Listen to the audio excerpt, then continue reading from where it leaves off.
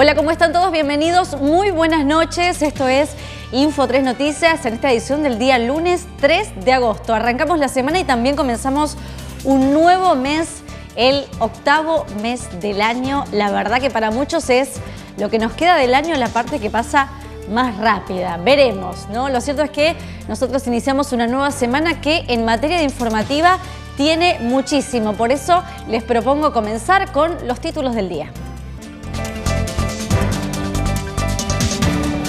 Vecinos denuncian presunta estafa por un consorcio de chacra que, según ellos, jamás prestó servicios. Gremios contra la reforma previsional anunciada por Miriam Martínez. La legisladora dijo que, más que derechos, defienden privilegios. Malestar de los vecinos del barrio Los Cisnes fueron al Consejo y pidieron por los colectivos y también reclamaron por el mal estado de las viviendas. Ardió una vivienda en la margen sur. Imágenes de lo que ocurría en la noche del domingo.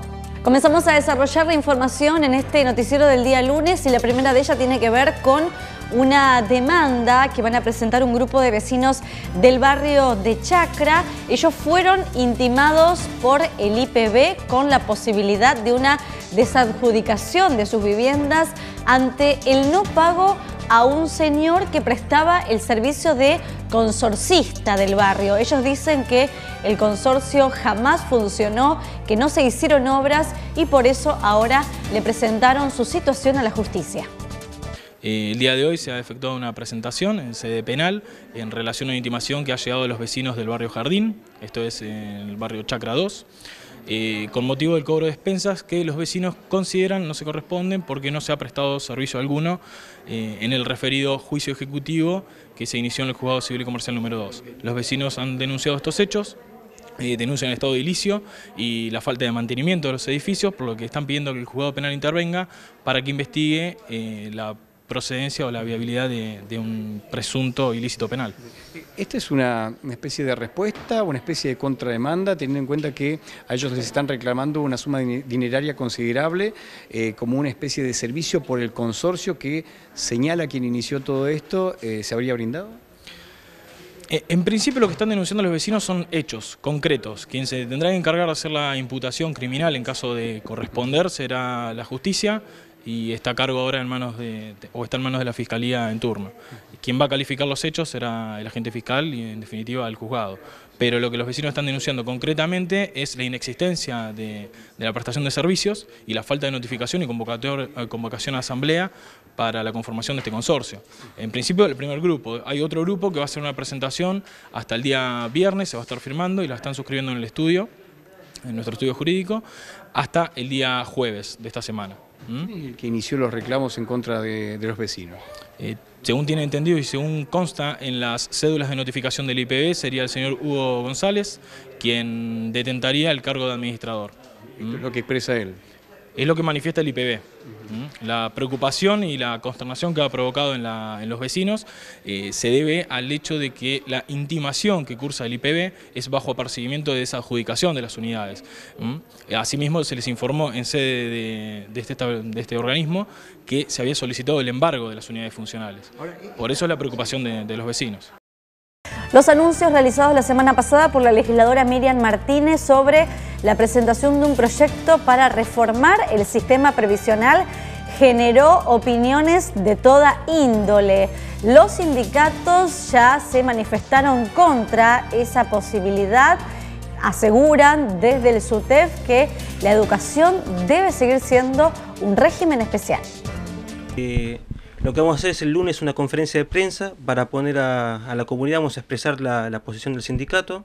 Después el martes vamos a hacer una reunión con todos los sindicatos a nivel provincial. Y tercero, en lo personal, lamentable las opiniones de la legisladora, no desconoce mucho el trabajo que se viene haciendo y el proyecto siempre pasa por jorobar al trabajador, porque no se habló nada de la reforma de las contribuciones, que a nivel país se paga un 17%, acá se paga mucho menos, tampoco se habla del pago de la deuda, de esas cosas no, sí modificar el régimen del docente, el cálculo haber jubilatorio de a 10 años, eso sería para un docente que trabaja bajar casi un 60%, como pasa en el resto del país. Yo creo que el desdoblamiento de las cajas, ¿no? También. Ella debería sentarse primero con los trabajadores, con los dueños del IPAUS, conversar, ver cuál es la situación realmente que tiene el IPAUS, porque es un problema económico, financiero, perdón, no económico. Entonces no debería hacerse ninguna modificación. Primero sentarse, aprender sobre el tema, estudiar, rever y después ver. Pagar todas las deudas, aumentar las contribuciones, pagar en tiempo y forma, y después, si hace falta hacer algún tipo de modificación, sentarse y discutir, ver cuáles serían las otras opciones, porque hay para capitalizarse. Hay bienes en desuso, hay terrenos baldíos, hay en San Martín y Fadul un edificio enorme que se lo agarra cualquier empresa privada, hace un shopping y recauda dinero. Ellos no, está ahí como archivo juntando ratas, como el resto de la parte de la administración pública. ¿Le sorprendió de alguna manera que tomara este Estado público este proyecto o es de alguna manera esperado de acuerdo al comportamiento que ha tenido la legisladora a lo largo de toda su gestión?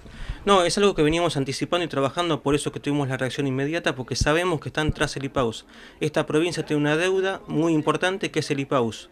Entonces todo gobierno que viene quiere tomar una provincia sin deudas y quieren sacarse de encima.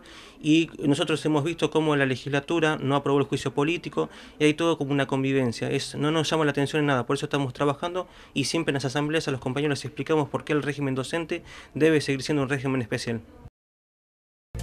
Estamos ya en los días previos a las primarias abiertas, simultáneas y obligatorias, las PASOs, donde los foguinos también tendremos que concurrir a las urnas. Dentro de los candidatos se encuentra el actual gobernador de la provincia de Córdoba, José Manuel de la Sota, que no estuvo él aquí en la provincia, pero sí varios de sus técnicos presentando su propuesta.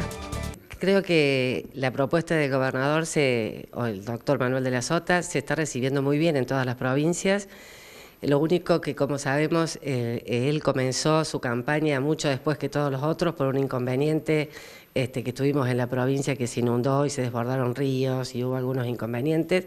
Pero bueno, empezó y aquí está. Creo que es el que más conoce del interior, creo que el que tiene las mejores propuestas y sobre todo el que sabe que las va a poder realizar porque en Córdoba ya las hizo. En Córdoba tenemos un programa que se llama Plan Primer Paso, en los cuales es de jóvenes que no han trabajado aún, que es su primera experiencia. Ellos consiguen una empresa, la empresa trabajan durante 4 horas y la empresa los va capacitando. Este programa ha logrado que en los años son más o menos unos 15.000 jóvenes que se incorporan anualmente y aproximadamente un 60% queda después como empleado en la empresa, porque ya está capacitado, la capacitación la pagó el Estado y entonces el empresario no tiene un costo adicional.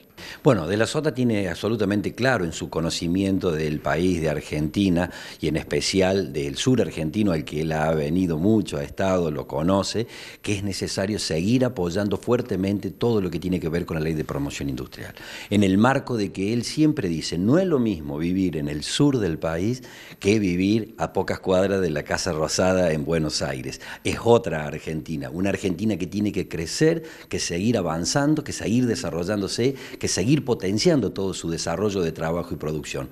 José Manuel eso lo va a seguir adelante, lo va a apoyar de mucho y con mucho entusiasmo, como lo ha hecho sin lugar a dudas en nuestra Córdoba, con distintas políticas que ha llevado adelante para que justamente los pilares de la educación, la capacitación, la formación en empleo son el norte que ha ido permitiendo el crecimiento y el desarrollo armónico de nuestra provincia. Y es en ese sentido que él va a seguir trabajando y es por eso que nosotros estamos convencidos que los argentinos tenemos que darle una oportunidad a un hombre del interior como José Manuel de la Sota, con capacidad de gestión demostrada y con un fuerte respaldo a lo que va a ser todos los que venimos de tierra adentro del interior de la Argentina. Es el hombre del interior que tenemos que apoyar. Después de muchísimas reuniones entre los sindicatos y los gremios municipales con el Ejecutivo de Ushuaia, finalmente se logró llegar a un acuerdo salarial de cara al segundo semestre de este año.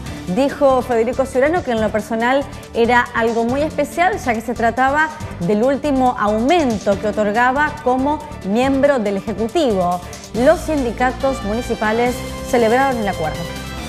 Bueno, sí, anoche, ayer y todos estos días en discusiones y en asamblea, explicándole a los compañeros lo que de cada charla, de cada reunión que teníamos con el Ejecutivo. Anoche a última hora se llegó a un arribo de poder informarle o discutido con los compañeros el tema del 7,5 en septiembre y 7,50 en septiembre y 7,50 en octubre, que llegaría así a completarse el 30% que estábamos solicitando a los trabajadores. Lo que se hizo en definitiva fue bajar la última cuota, ¿no? Que el municipio en un principio pensaba pagarla por noviembre. Bueno, sí, de las dos partes se cedió y en las dos partes me imagino que hubo muchísima discusión. En la nuestra hubo muchísima discusión y la verdad es que hoy los compañeros en la Asamblea General, tipo 11 de la mañana, se llevó a la votación y los compañeros eligieron que se liquide de esta manera, y no solo que se liquide de esta manera, de esta forma, el 7,50 y 7,50, sino que el 15% se pague en su totalidad a los compañeros de categoría 5, a los compañeros de la ley 6 y a los compañeros hora reloj, para que, como son los que menos ganan, puedan obtenerlos con lo más rápido posible en los bolsillos, ¿no? Después el resto es en 2 cuotas. Carlos, simplemente será un trámite de la tarde de la reunión para ir a firmar todo esto, ¿no? Bueno, sí, esta tarde a las 16 horas quedamos con el señor intendente de poder juntarnos junto con todos los sindicatos y poder ahí firmar el acta de acuerdo definitiva y bueno, terminar así una discusión que había o de entendimiento de parte, ¿no? Porque uno decía una cosa y nosotros manteníamos otra. Pero bueno, se logró definitivamente poder acordar y ya ahora poder dedicarnos también nosotros a lo que corresponde a los sectorial y seguimos compartiendo información que tiene que ver con la carrera presidencial en nuestro país. En Tierra del Fuego, el diputado Rubén Ciuto salió a pedir el respaldo de los radicales hacia Sergio Massa. Asegura que el Frente Renovador dará lugar a los radicales en ese espacio. Bueno, para mí es importante, ya que esta es una elección de selección, donde en nuestro espacio compiten dos grandes políticos que son José Manuel de la Sota y Sergio Massa. Yo vengo acompañando desde hace mucho tiempo ya a Sergio, creo que es el gran candidato a presidente de los argentinos, el único que puede llegar a ganarle al kirchnerismo, a Daniel Scioli, y es por eso que estamos trabajando y aportando ideas desde cada uno de los sectores. Es vital, importante que se involucre la gente con real conocimiento y conciencia de cuál es o cuáles son las propuestas que arroja cada uno de los candidatos, porque Tierra del Fuego ha demostrado haber una gran influencia desde el ámbito nacional. Nosotros estamos seguros que la gente sabe lo que piensa Sergio Massa. Él ya ha venido a nuestra provincia, se ha comprometido con el apoyo a la 19640, con la estabilidad laboral, con la realidad de la Argentina con respecto a Malvinas y a la Antártida, con el turismo, con el desarrollo ganadero y sobre todo con temas económicos, que tiene realmente un gran equipo que así lo demuestra, como también el tema de los jubilados. Me parece que Sergio Massa ha dado muestras acabadas de que Tierra del Fuego es una realidad de contexto nacional que va a dejar de ser una isla, y ha apoyado cada una de estas iniciativas que la hemos hablado en el bloque incluso muchas veces y por suerte las ha tomado como propias. ¿Es variado el electorado de Massa en Tierra del Fuego? ¿Cuál es la lectura que hacen ustedes? Nosotros pensamos que hay un gran sector político que acompaña a Sergio Massa. De hecho, el Movimiento Popular Fueguino orgánicamente ha manifestado su apoyo como presidente a Sergio Massa. El peronismo, Sergio Massa es peronista, yo soy peronista y muchos compañeros así lo están manifestando de este acompañamiento. El radicalismo también ha dado muestras, porque en nuestras listas tenemos varios radicales y tenemos un diálogo permanente, y muchos vecinalistas e independientes que ven en Sergio Massa un joven dirigente con mucha experiencia y con grandes éxitos en su carrera política.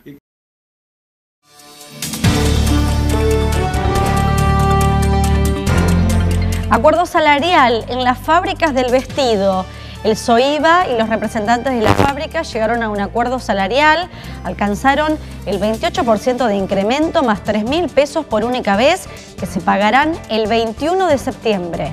Aseguran que están habilitadas las combis de transporte especial, lo aseguró la subsecretaria de Familia Virginia de Gregorio, en referencia a uno de los reclamos presentados por ATE en el Departamento de Inclusión Social, al que calificó de político.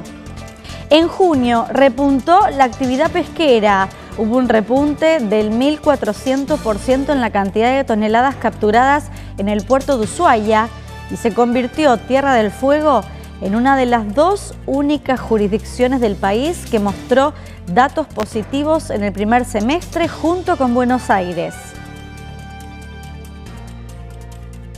Estamos compartiendo el noticiero en esta edición del día lunes. Comenzando la semana, les quiero recordar a todos cómo tienen que hacer para comunicarse con nuestra producción. Agendarnos en su celular como Info3 Noticias. Nuestro teléfono es el 15 61 84 74. Ahí recibimos mensajes, saludos, comunicados y también denuncias, videos, fotografías, todo lo que crean que es importante para tenerlo como contenido del noticiero. Ahora nos vamos a un pequeñísimo corte, no se muevan que enseguida regresamos.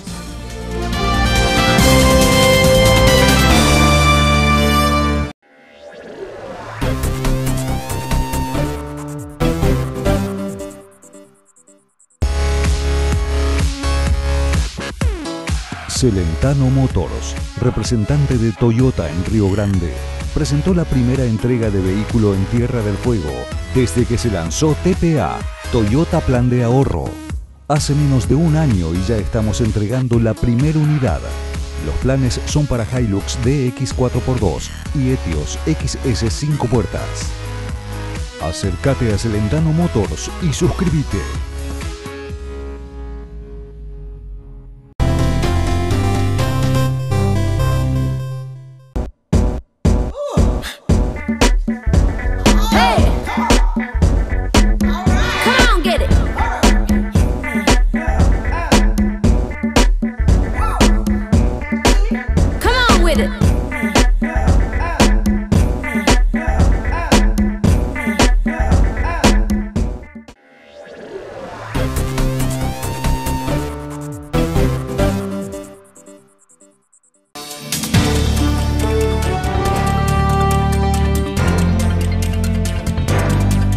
Ya estamos compartiendo el segundo bloque de Info3 Noticias. Hoy se registró una reunión entre vecinos del barrio Los Cisnes en el Consejo Deliberante. Allí se reunieron con concejales y también con funcionarios del gabinete del intendente Melella. Le expresaron su malestar por el actual estado de las viviendas y también pidieron por el colectivo que no pasaría por esa zona.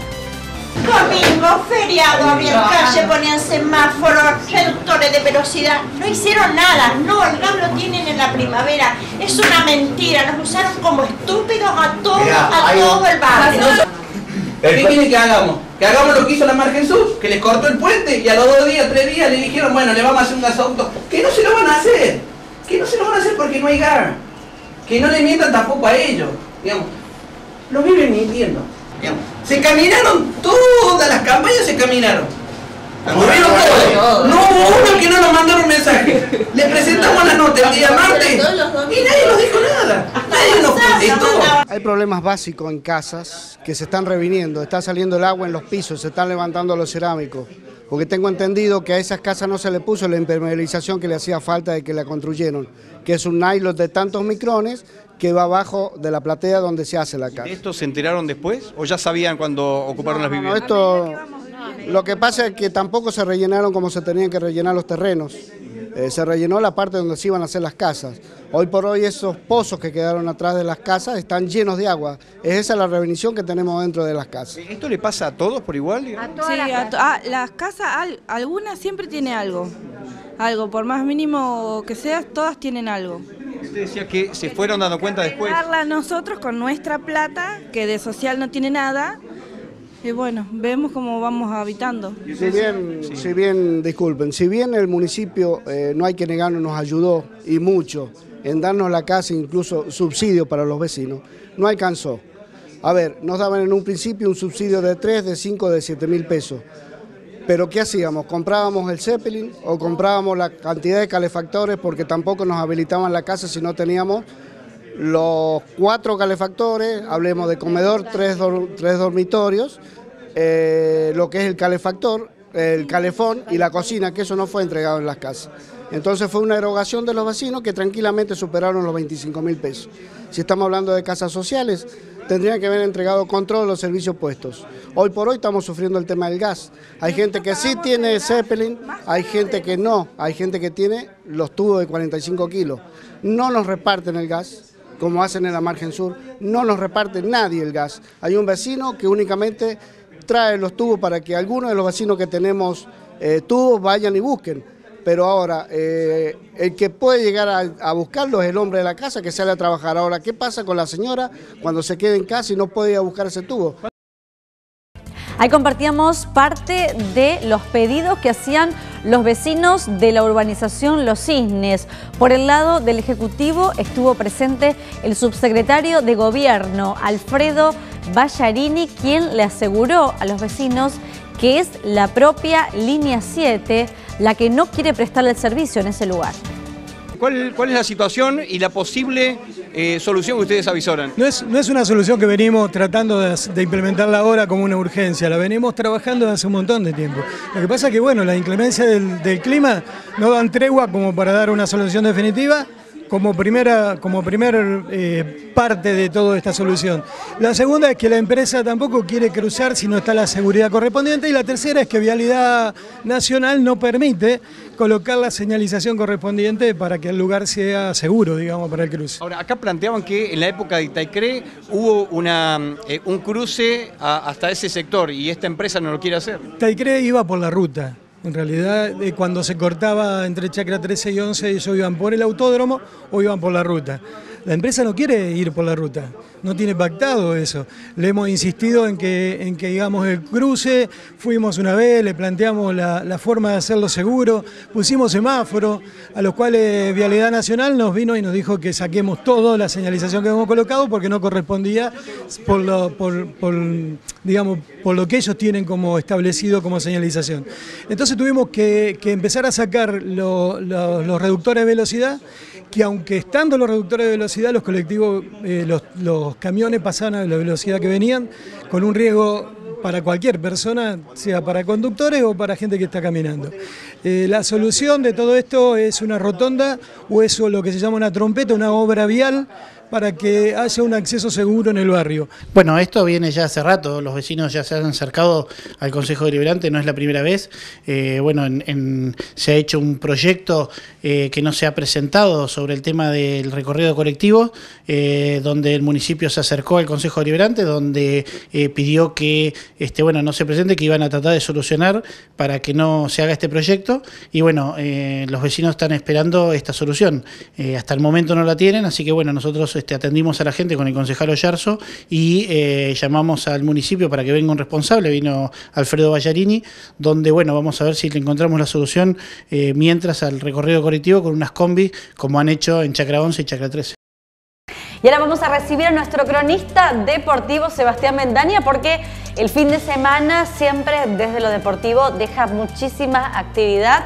¿Qué tal, Seba? Buenas noches. ¿Qué tal, Mili? Buenas noches, buen lunes, buen agosto. Todo sí, así, exactamente. Qué lindo.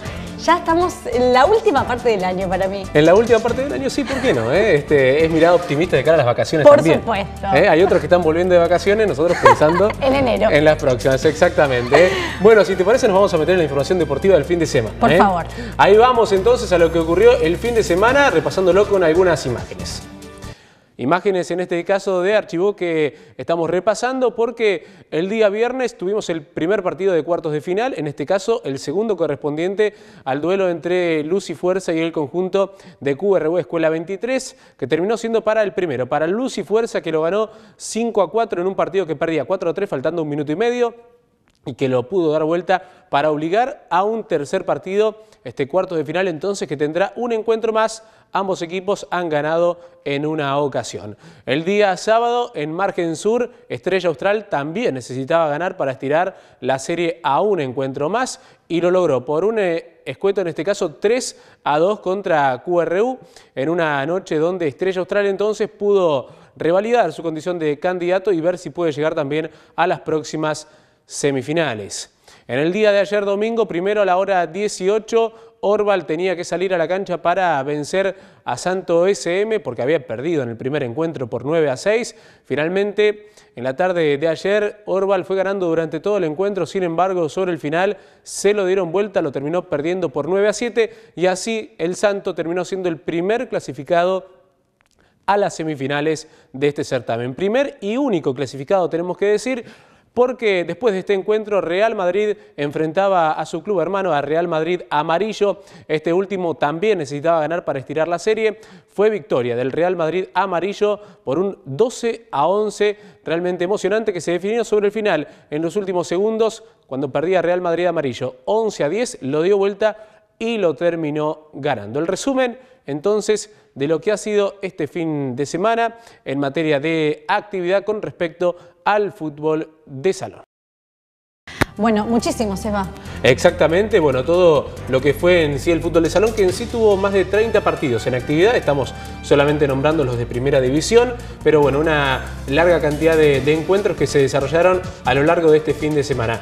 Para mañana, Mili, ya vamos mencionando, vamos a tener lo que fue la clínica, el campus de handball, tanto día sábado como día domingo. Ahí estuvimos con Franco en este caso, en la llegada de Cristian y Gabriel Canzoniero, así que eso lo tendremos ya para el día de mañana. Perfecto, Seba, muchísimas gracias y mañana te esperamos. Exactamente, aquí estaremos. Bueno, tenemos la información deportiva, nosotros seguimos compartiendo más noticias. En este caso, un grupo de vecinos damnificados por una supuesta gestora de jubilaciones que cobraba dinero por adelantado para agilizar los trámites, fueron a la justicia. Para exigirle al juez que tome rápido la causa de que detenga a esta mujer, porque si ella sigue afuera va a seguir chantajeando gente, usando gente, sacando plata a gente que por ahí no tiene y que saca de a donde tiene para poder hacer esa pensión que ella dice que hacía. Desde que se hizo la denuncia, tomó estado público la semana pasada, ¿aparecieron más personas? Sí, aparecieron más, apareció un señor que es taxista, que le entregó 4.000 pesos a ella y está el marido también está incluido también en los chantajes que ella hacía porque se bajaron los dos a sacarle copia para hacer el trámite de la jubilación y lo usaban como taxi y de ahí le iban descontando para hacerle la pensión. O sea, el pobre hacía de transporte, de chofer de ella. Sí, hacía de chofer de ella para hacerle la pensión. ¿Y cuánta gente ya? Porque en ese momento ya contabilizaban más de 50.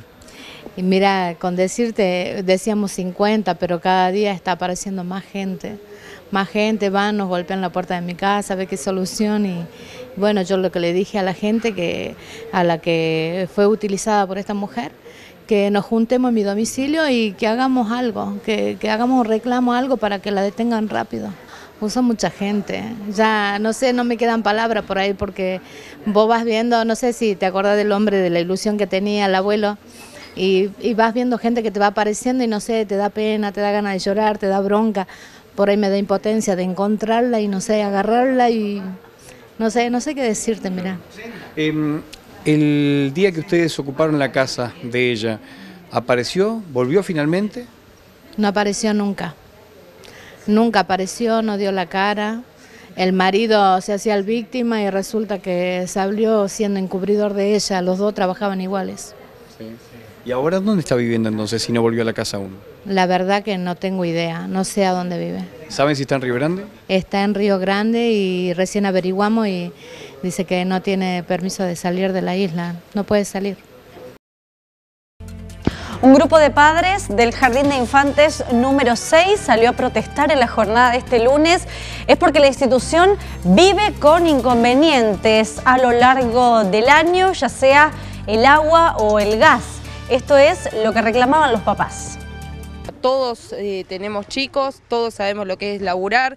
Tengo a mi vieja que es docente, sé lo que es, pero Estamos hablando de niños de 5 años que el año que viene ingresan a la escuela. Bueno, de 4 también, ¿no? Que Sí, viene no, de acá. 4 también, pero vamos a que la sala de 5 los chicos tienen que tener una preparación, porque el año que viene se los comen crudo en la escuela primaria. Claro. Y tienen un día sí, un día no, un día sí. Están en una sala de biblioteca en la cual hay más de 3 estantes con puntas, o sea, la sala de biblioteca no está apta para que los chicos estén trabajando ahí las 3 horas y media de jardín. La sala de música no sé cuánto mide, pero es un cuadrado de 3x2 y son 23 chicos. Y no es sano para ellos. Salen todos transpirados, colorados, no tienen el espacio. Bueno, y hoy habíamos planeado hacer todo esto, bueno, cuando llamamos nos enteramos que estaba todo normal, pero no sabemos si mañana va a seguir, porque todos los días es una cosa nueva. Siempre pasa algo. Sí, todos los días pasa algo, por eso tenemos que llamar para saber si no venimos hasta acá y no hay clase y nos tenemos que volver con los chicos, viste, que se van mal porque les gusta. ¿Es de todos los días llamar antes de que ingresen? Todos los días llamamos 1:30, por ahí a la 1 y te dicen, llamás 1:30 porque todavía no viene el camión. Y los chicos entran 2:45. Y por ejemplo yo vivo en los asentamientos, son más de 10 cuadras que vengo caminando. Y en las condiciones de este invierno sobre todo. Que hay barro, que hay agua, viste. No se puede pasar. No podemos pasar. Todos los días es lo mismo, la idea acá no es quejarse o hacer un movimiento en vano. Nosotros sabemos que los directivos, por lo que nos dicen a nosotros, se mueven, piden el reclamo, están atentos a lo que nosotros le pedimos, pero no vemos una respuesta. Por eso decidimos los padres, muchos o pocos, que podamos juntarnos también de la mañana, estuvimos hablando con ellos, de venir a hacer este reclamo. Más que nada por los chicos, porque es como decía la otra mamá, el año que viene empiezan la primaria y no están preparados. O sea, ellos vienen a aprender al margen de que vienen a jugar. Entonces se juega con la ilusión, con nuestras responsabilidades y obligaciones, porque también si nosotros no los traemos, se quejan de que el chico no viene, pero cuando viene no hay clases. Claro. Entonces es un ida y vuelta. Acá lo que queremos hacer es reclamar para que por favor haya agua, haya gas y que haya maestros auxiliares.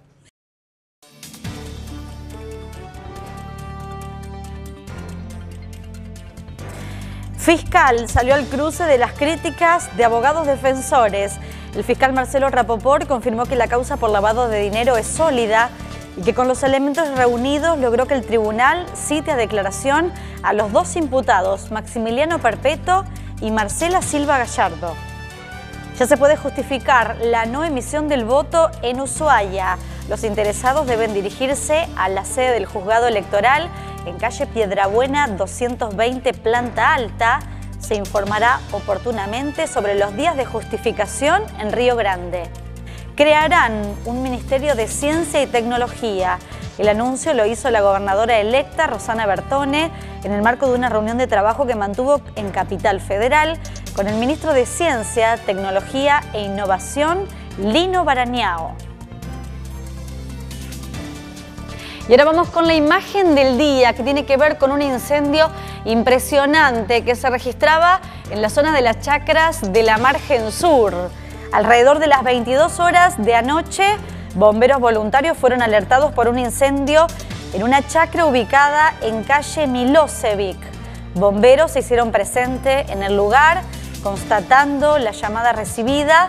Se trataba de un ígneo que se produjo en una casilla de material ligero que estaba ubicada en la chacra de Uribe, perteneciente al señor Uribe Renán, de 56 años, quien al llegar y abrir la puerta de su casilla se llevó la sorpresa de que su morada se estaba incendiando. Para la policía se trató de un intento de robo que terminó con este incendio. Ahora vamos a ver cómo va a estar el clima después de este lunes, donde comenzó con una densa niebla sobre nuestra ciudad y después un sol que nos acompañó en la mañana y también en la tarde. Vamos a ver cómo estará el clima en la jornada del martes.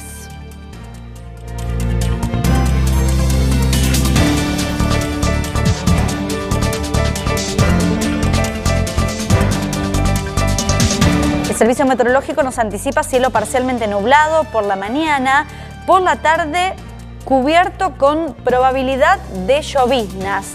La temperatura mínima 2 grados bajo cero y la temperatura máxima 2 grados.